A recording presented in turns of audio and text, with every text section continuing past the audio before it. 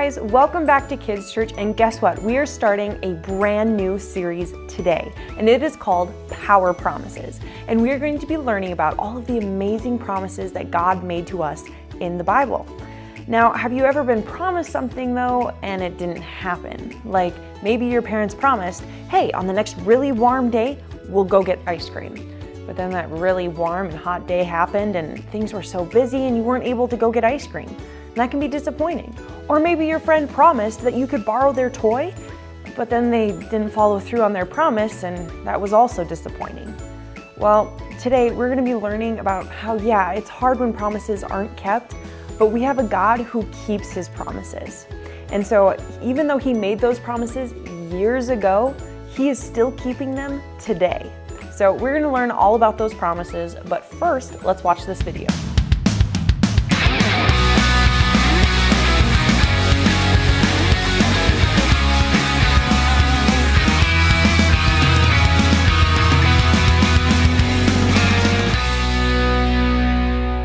Hey boys and girls, and welcome to an all-new season of Hammer Time. My name is Jack Hammer and I'm an expert in power tools. Ah, yes, and this is my little bro Sledge. What are you laughing at? Well, you said you're an expert. I think you meant expert. No, I meant expert. Jack, that means you used to be Bert. Like, that's the name everyone called you, and now you go by something different. Right. Back in '79, everyone used to call me Bert. Really? No. Now, let's get to our power tool for the day. Sledge, help me find that electric slaw. He means saw. It's right here, Jack. Wait, it wasn't plugged in. Is this your phone? Oh yeah, sorry Jack. I needed to plug my phone in to get the latest update. The what? You know, the latest software update with all the new features and changes. It's going to be awesome. Right, well, my electric saw was upchucking too. Updating. Your saw is updating? Of course, all new changes coming. Like when you press this button, you get an all new hairstyle. Uh-huh. Seriously, watch, but look over there. Okay, Jack. Come on, turn around. Beep, beep, boop, boop, boop, beep, beep, beep. Wee, weep. Wow, wow, wow, wow, wow. Wee, wee, wee, wee. Okay, take a look at my new haircut. Whoa. Wow, Jack. Pretty impressive, huh? Where did you get that? And why did you have that wig so readily accessible? But that's not all. Can't wait. This electric saw can predict the future. Feature? Future. Oh, future. Yep. Come on, Jack. Let's just do the show. This is the show. And now my electric saw is going to predict what you're going to eat for dinner tonight. Oh, wise electric saw that can predict the future. What will my little bro Sledge have for dinner tonight? You will have Ryobi sandwiches for dinner. That sounds delicious? I was actually gonna say disgusting. Look, Jack, your saw doesn't have to have any changes. In fact, it's pretty awesome just the way it is. It powerfully cuts stuff. When you pick it up, you know it's going to do exactly what it's supposed to do. Yes, but everything in the world changes. Not everything. Jesus never changes. His love, power, and truth are the same today, just as it was thousands of years ago.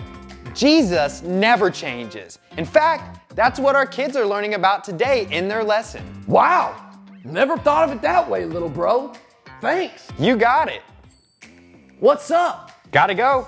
Dinner just got delivered to my house. Nice. What is it? What? Ryobi sandwiches. So our promise for today is that Jesus never changes. It's so good to know that we can trust him no matter what. And he is dependable. So dependable, you guys. And this is one thing I really want you guys to get today, is that Jesus never changes and he can be trusted no matter what. And today we're going to be learning about how his love and his power and his truth never changes. But first, we do need to find out what you got to know. So let's go. What you gotta know? What you gotta know? What you gotta know? What you gotta know? Hey kids, I'm Big Ray, and I'm here to tell you what you gotta know. I am so excited to be starting a brand new series called Power Promises. We're gonna learn some powerful promises of God. You ready? Today, we're gonna learn about how Jesus never changes. So every time today you hear someone ask you what you gotta know, you tell them, Jesus Christ will never change. The world is always changing. There's something new every day. We got new hats, new glasses, and new hair? I don't think this is right. It's crazy out there. That may be true, but Jesus, he's the same every day. We can always count on him. So every time today you hear someone ask you what you gotta know, you tell them, Jesus Christ will never change. And that right there is what you gotta know. I'm Big Ray, and I'll catch you on the flip side. What you gotta know? All right, you guys, let's stand up and say the what you gotta know together. So everyone up, Jesus Christ will never change. I want you guys to memorize that. One, because it's going to be popping up through our lesson, but two, because this is so important, an amazing promise we need to really grab hold of. That's why it's our first promise in our lesson. So we're going to get into our Bible story, and today's Bible story, I get to read to you guys from the Bible. It is found in John chapter 8, verse 1 through 11, okay? But it's a Bible story about how Jesus heals and forgives a sinful woman. So why don't you guys actually, if you need to pause the video, I want you guys to find this in your Bible and read along with me, because I'm going to be reading it right from the Bible and talking about it a little bit, but you guys can follow along with me. So pause the video if you need to, go grab your Bibles. It's going to be in the New Testament, John chapter 8, verse 1 through 11. Let's read it together. So this story is about how compassionate Jesus is and how he loves us and how that doesn't change. So verse 1 says, then they all went home, but Jesus went to the Mount of Olives. Okay, so this is a little bit of like context from some of the other stuff before this chapter. But now we get into the story. At dawn, he appeared again in the temple courts, where all the people gathered around him, and he sat down to teach them. So Jesus enjoyed talking with people and teaching them about God. Verse 3, the teachers of the law and the Pharisees brought a woman caught in adultery. Now, the Pharisees were the religious leaders of that time, and what they were supposed to be doing was supposed to be setting a good example for all the other Jewish people in that time. But this woman that they throw in front of Jesus was caught in adultery, and that was a sin. So basically, she was the girlfriend of many married men. And so she was sinning and also causing other people to sin. It was not a good situation. And so they throw her in front of Jesus. And they made her stand before the group and said to Jesus, "Teacher, this woman was caught in the act of adultery. And the law of Moses commands us to stone such women. Now, what do you say?" Well, back then, stoning was a really mean way that they actually killed people. So they're like, well, way back in the Old Testament, the Bible tells us we're supposed to kill her if we catch her doing this. And they're trying to trap Jesus. Okay, so verse 6 says they were using this question as a trap in order to have a basis for accusing him. So they knew that Jesus was a really caring and loving person, but he was teaching people about the Bible, and so they wanted to trap him so that they could accuse him and, well, as we know, eventually kill him. Okay, so it was kind of a tricky question. But Jesus bent down and started to write in the ground with his finger. Now, the Bible doesn't tell us what it was that he was actually writing. I wonder what he was writing, but it doesn't tell us. And when they kept on questioning him, he straightened up and said to them, "Let any one of you who is without sin be the first to throw a stone at her." And again, he stooped down and wrote in the ground. And at this, those who heard began to go away one at a time. So all the people that were crowded around, like yelling at her and like, yeah, we should kill her. We should kill her. She's a bad person. Well, when they heard what Jesus said, they just kind of started like looking around and slowly left one by one, with the woman still standing there. Jesus straightened up again and asked her, "Woman, where are they? Has no one condemned you?" Because they had all left. "No one, sir," she said. "Then neither do I condemn you," Jesus declared. "Now go and leave your life of sin." Now, I don't know if you guys realize this, but Jesus was perfect, right? He was without sin. So if anyone was going to condemn her, it would be Jesus. All the other people knew that they had sinned, and so they left because they're like, well, I've done bad things too, and they left. But Jesus was perfect. And instead of condemning her, he chooses to forgive her. He chooses to show grace and mercy because he loves her. But not only that, he also commands her. He said, go, leave your life of sin. Stop living like this. Go live a better life. Don't be bad. Don't do bad things. He gives her a second chance. So this is a really cool story. And there's some difficult things to understand in this story, but it's really cool and it shows the love of God. Okay, well, we're going to talk more about this lesson in a little bit, but we need to do the power verse. So since you guys have your Bibles, close them up and place them in front of you.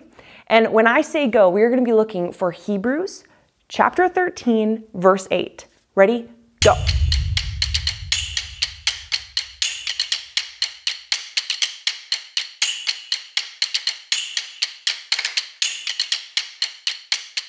All right, you guys, once you have your Bibles, and I hope you found, so this is in the New Testament, hope you found Hebrews chapter 13, verse 8. Let's read it together. It says, Jesus Christ is the same yesterday, today, and forever.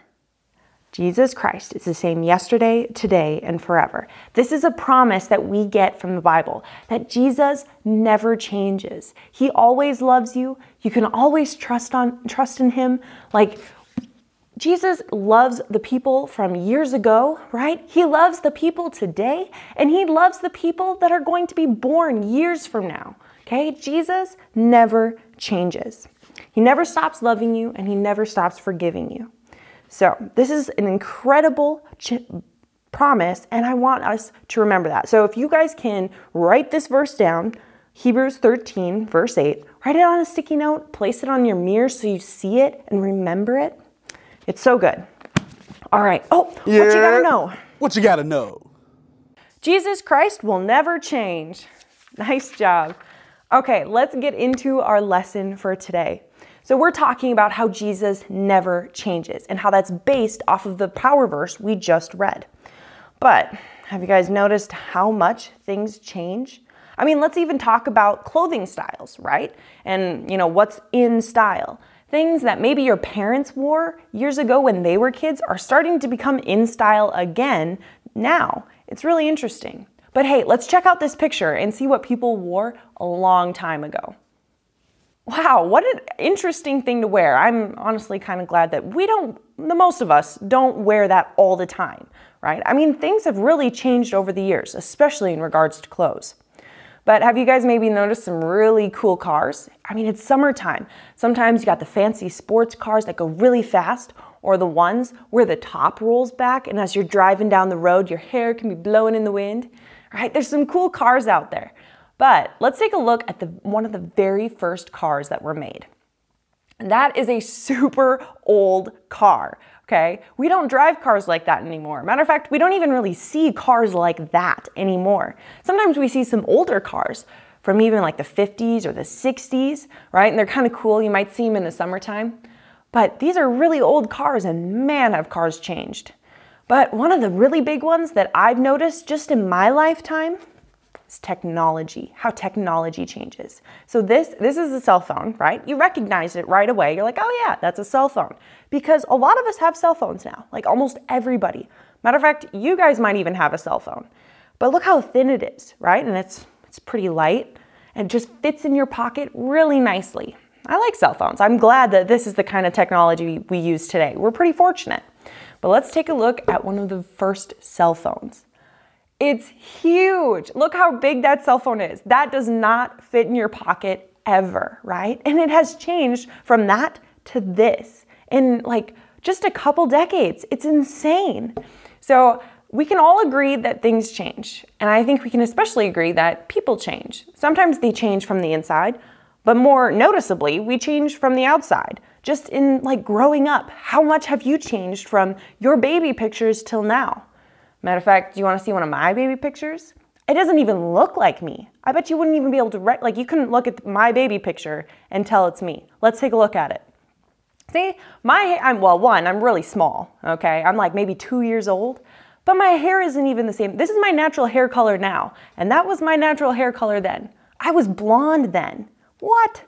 So I think we can all agree that we change a lot, okay? And like I mentioned earlier, sometimes we even change from the inside. Like sometimes our friends change, and from the inside emotionally, or what they like or don't like, or how they act. We grow up and we change, and sometimes our friends might even stop being friends with us because of it. It can be really, really sad. Well, our power verse talks about someone who never changes. And no matter what happens around us, Jesus is the same yesterday, today, and forever, right? Hebrews 13:8.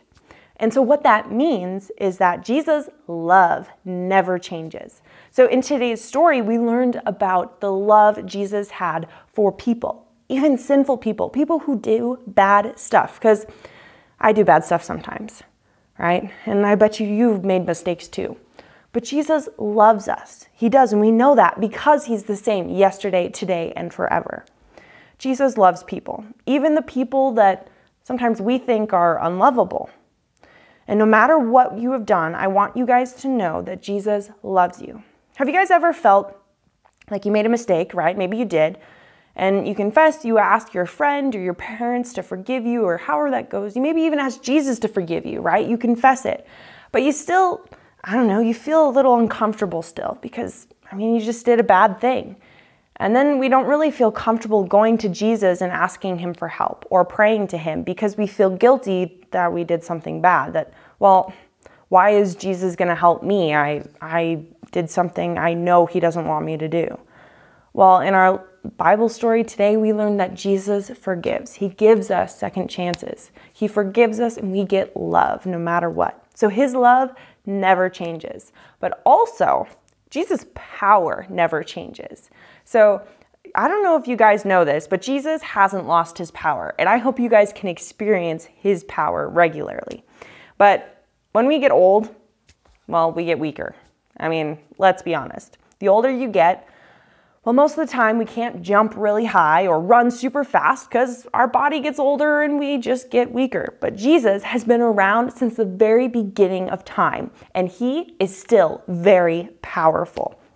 He can perform the same miracles that he did in the New Testament, and he can perform the same miracles he did in the Old Testament. His power never weakens. He only gets stronger. But finally, Jesus' truth never changes.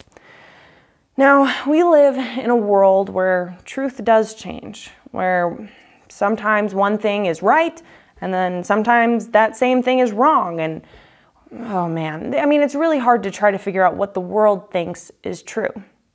But Jesus, his truth never changes. And sometimes people think that the truth in the Bible doesn't apply to today because it was written so long ago.